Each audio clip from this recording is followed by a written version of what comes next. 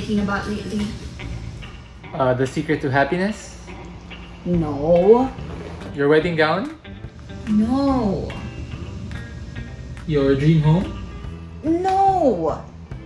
Well, yes, I do think about those things, but I also think about my babies. Your babies?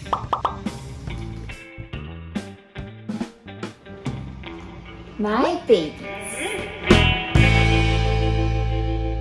Babe,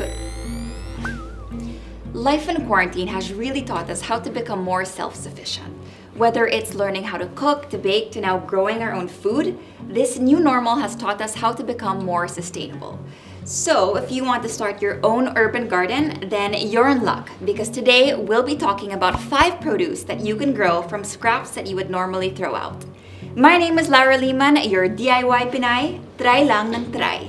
And let's start planting in 3, 2, 1.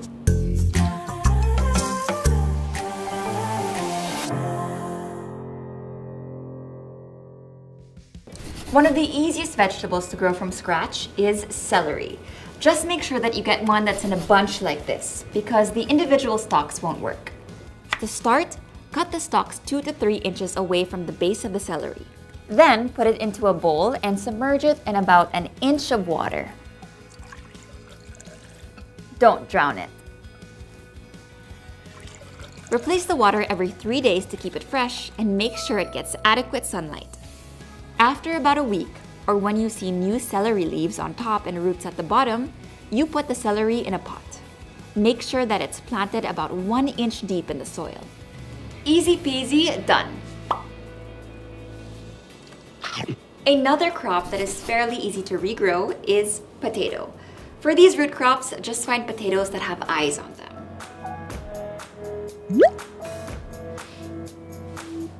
Leave them in a dark place. Once the eyes start to have sprouts, they're ready to be planted. Cut the potatoes in half and plant them in the soil with the skin facing upwards at least 4 inches deep. So make sure to get a deep container for this, because once the stems begin to grow, you're going to need to add more soil on top of it. Potatoes do not require a lot of care. Just make sure to water them when the topsoil is dry and give them a lot of sunlight. Your potatoes will be ready to harvest once you see flowers on the vegetative growth. In the meantime, fries anyone? Up next is a kitchen staple, garlic. Plus, it's a no-brainer to replant as well. Once you have this and once done right, you'll be able to use freshly picked garlic in all of your recipes. To start, get a few cloves of garlic. Make sure to get the big juicy ones. Fill your container with soil and plant your garlic 2 to 3 inches away from each other, with the bottom part placed firmly on the soil and the pointy end facing upward. In 4 to 5 months, your garlic will be ready to harvest. You'll know this once the shoots start to dry or turn yellow. And once you have your new bulb, you can plant new cloves again. If you're going to plant garlic, you really have to plant its main bro, right? You know it, onions. Like its bro, onions are a no-brainer to grow indoors. Simply cut the root of the onion, leaving at least an inch of onion. Then, recycle your old plastic bottle by cutting it in the middle. This will prevent the water from reaching the onions while still growing the roots and shoots. This will take about 3 to 5 days. Once the roots have appeared, they're ready to be planted in soil. Get a container and fill it with loam soil. Firmly but carefully place it on the soil. Cover it with soil until the shoots are the only things you can see from the onion. Water it daily and place it in a sunny area. After 4 months, you'll be harvesting your very own onion.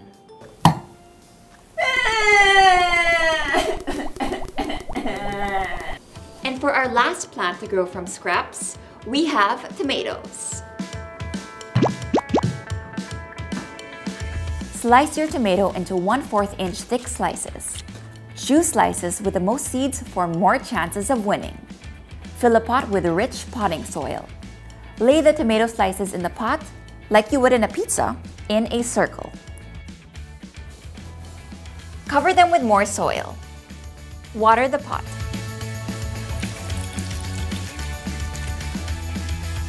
And always keep the soil moist, not soggy. You'll see that the seeds will begin to germinate in 2 to 3 weeks.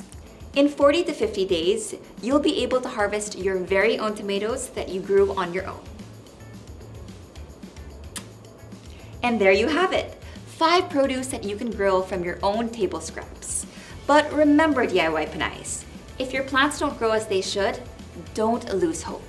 Some of the plants that I've tried didn't grow right away, and others didn't even germinate.